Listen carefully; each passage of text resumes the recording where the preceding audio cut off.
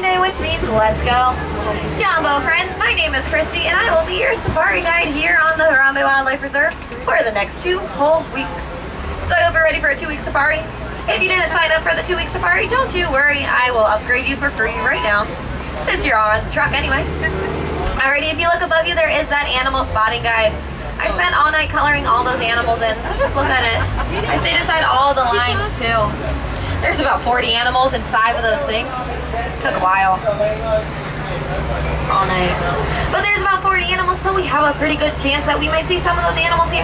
And the animals surprisingly like the rain too, so should get a good show. Alrighty, if you have your cameras or any other loose objects such as hats, sunglasses, I don't know why you would need your sunglasses right now, but anything like that, make sure you hang on tight to those because we cannot stop on the reserve for any dropped objects, so just make sure you are holding on tight to those.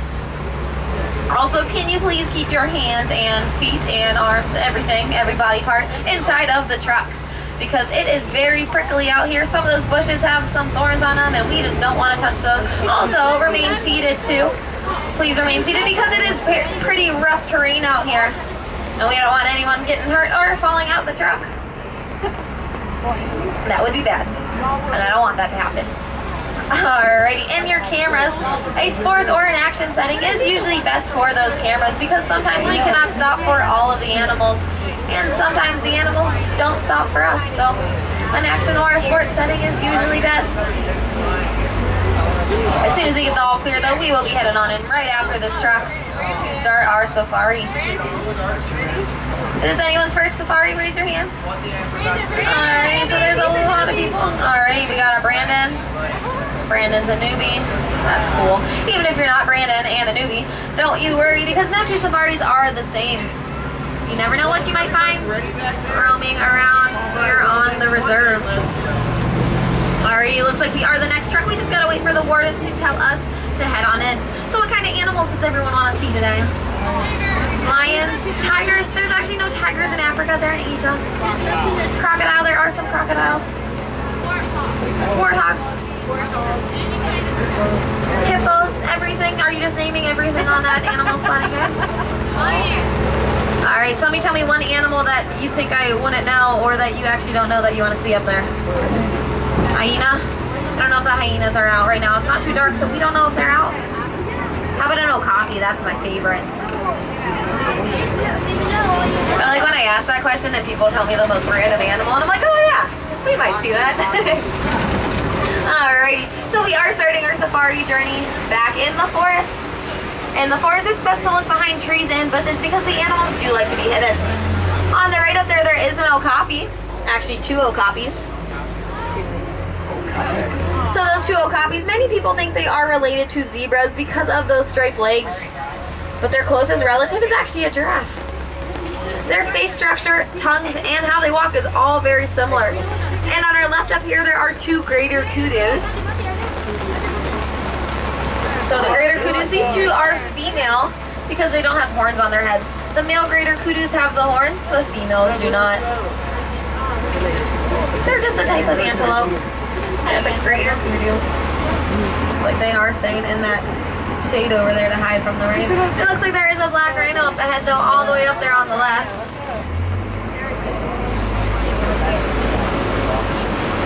And over here on our right, in 1 second as soon as we make this turn, there is a saddle-billed stork. So that's a saddle-billed stork, it's a bird. The saddle-billed stork actually has a wingspan about 9 feet wide. Very wide wingspan. Let's see where that black rhino went. I think he went up here somewhere.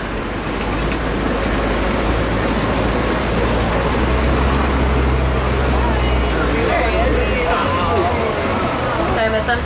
Him or her? I don't really know if it's him or her.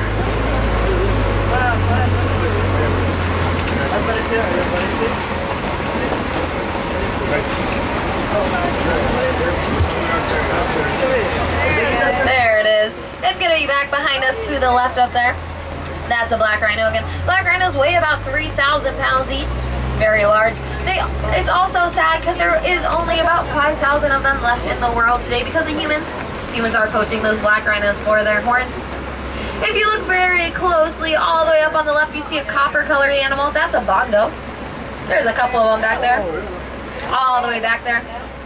Bongos are known as the ghost of the forest because if you could tell, they don't really like to be seen. They do like to be hidden back there. Alrighty, but it looks like we are now headed down to the river. In the river, you could usually find animals such as different types of birds, hippos, and those crocodiles. Hippos love the water, so the best place to usually look for hippos is in the water. Oh, and there's one up ahead too. There's actually two, so we're gonna keep on headed forward to get a closer look of those hippos.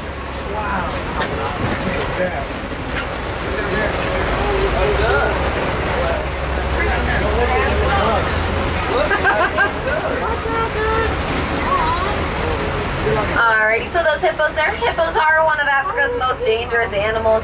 This is because they are very territorial and very fast animals.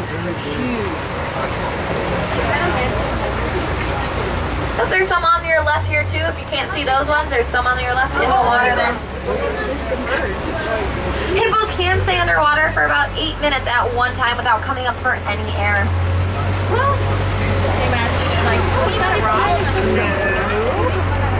And these birds here on the center island, these are called pink-backed pelicans. Pink-backed pelicans get their name because during the mating season, the colors on their back change to pink to attract the other gender. It's a very original name, the pink-backed pelican. Alrighty, let's go find some crocodile. They probably should be around here somewhere.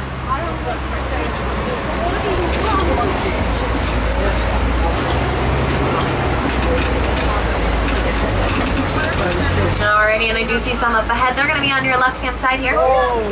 Those are Nile crocodile, and yes, they are real, so please remain seated on this bridge. That would be really bad. These are Nile crocodile. Their jaws are so strong that it could break the bone of their prey in one bite. Sometimes the Nile crocodile, they sleep with their mouths open. When they sleep with their mouths open, they look really silly, first of all, but they do this to act because it cools down their whole body. So they use that to cool down their body when they are sleeping with their mouths open. We're going to keep on headed forward. That bridge did not sound too safe, so we're just going to keep on driving past it.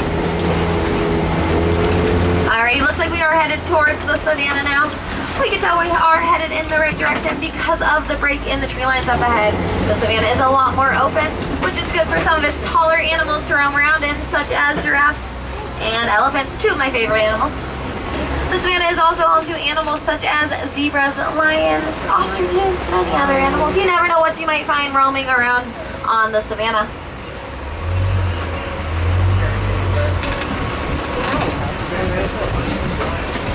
Alrighty, this funny looking tree on your right is called a baobab tree.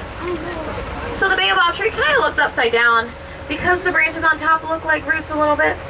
This is just how the baobab trees grow here in the savannah. They also go leafless for about 9 months. Again, that's called a baobab tree.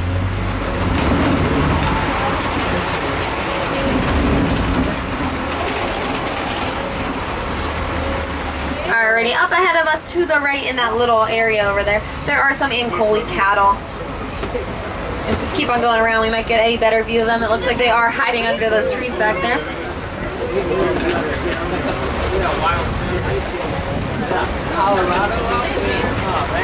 Alrighty.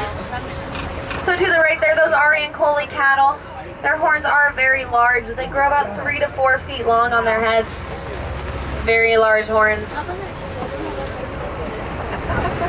The inside of those horns is kind of like a honeycomb shape. So their horns aren't that heavy. They're actually quite light. Do they get hunted for their horns too?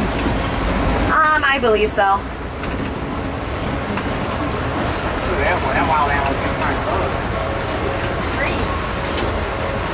That's an African truck. It's a rare species.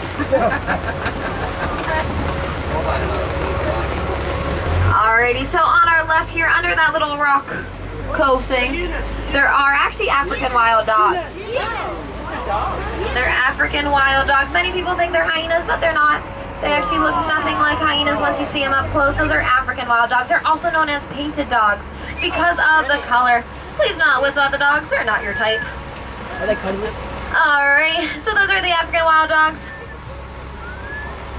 I still hear you whistling back there. Please do not whistle at them. Alrighty, so all around the savannah there are termite mounds. Termite mounds are made up of 3 things, which include dirt, saliva, and dung from the termites. Probably the worst 3 things that something could be made out of: dirt, saliva, and dung. But they're as hard as cement, so elephants love to roll up against termite mounds with their tusks. This one here on the left's really tall. It's about 25 feet tall. It's taller than the truck. It took months and months for the termites to build that one up to be that tall, and it continues to grow.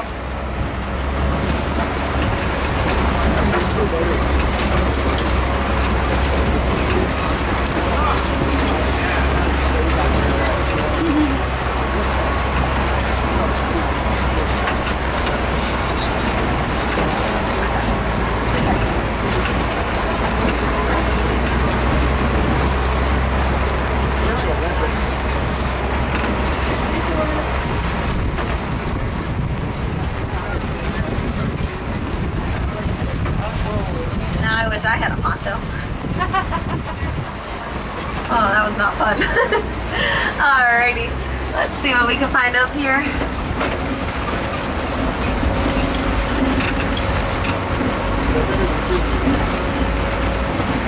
We might get a better look of those Ankoli cattle from this side, maybe.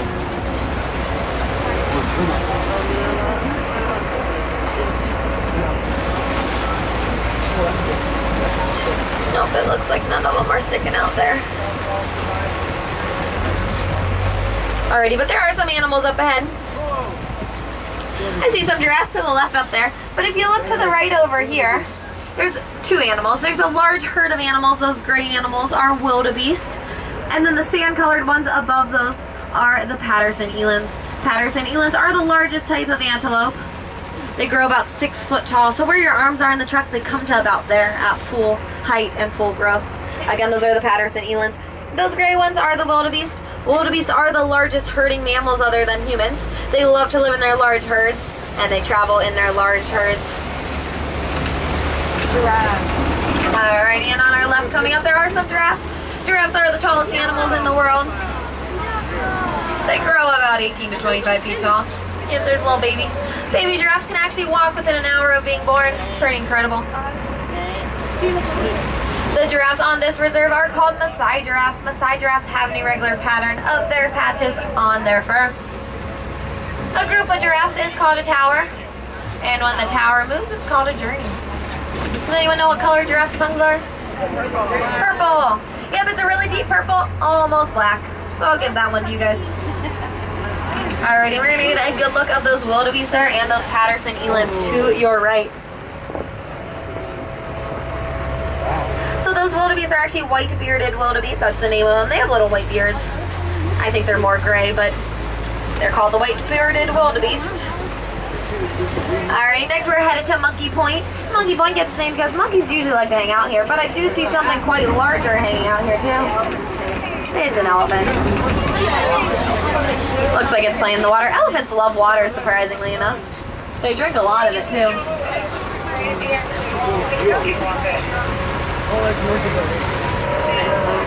Alright, let me know if you see any monkeys here on our left. They do like to hide in the trees over here. Alrighty, but there is that elephant to your right.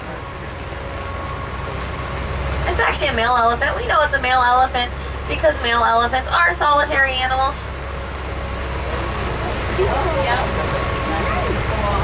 Yeah, it looked like there was a monkey all the way back by that rock back there.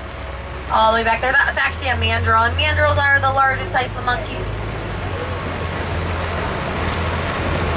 So on that elephant's back, there's dirt and sand. Elephants throw dirt and sand on their backs to act as a natural sunblock. So their skin is very sensitive to the sun, even though it's not that sunny right now, like it still hurt their skin. So they throw the dirt and the sand on their backs to help protect it. So just like we need sunblock, so do the elephants.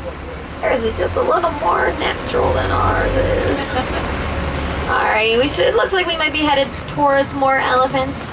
Looks like a lot of open area. Did that sign, what did that sign say? Was that road closed? Yes.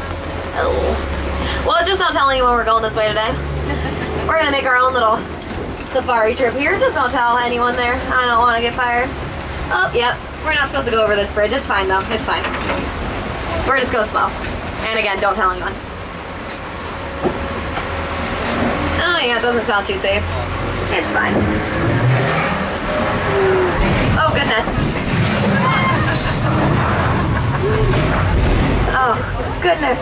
Yeah, we're not telling anyone about that because that is not safe. Did I lose anyone? Raise your hands if I lost anyone. Oh, we're leaving you back there. I'm sorry. Your family can pick you up later. The park closes at 7. Just make sure you're back by then. All right. Looks like we are headed through clay pits now. And elephants love to eat the clay from the clay pits because of the nutritional benefits that the clay gives the elephants. There's even some tusk marks all around us. So hopefully those elephants are still nearby.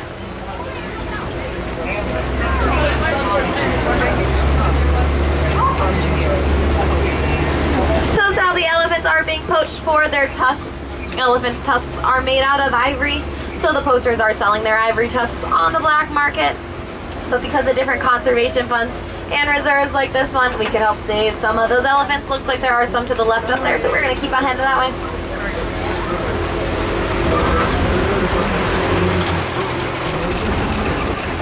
Looks like we picked up a radio signal out here also. Alrighty, there are some elephants there to your left, out by those baobab trees. That one might be headed down to the watering hole, so we're going to head that way next, because again, elephants love water. They actually drink about 40 gallons of it a day. It's a lot of water. They can also hold water in their trunks too, for a period of time.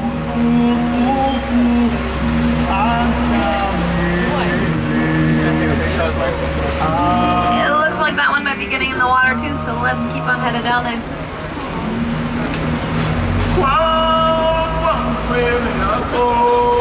Again, the elephants love the rain. They play in the rain all the time. Yep. That one, oh, there's some babies. It looks like that baby is in the water and the mom is watching it.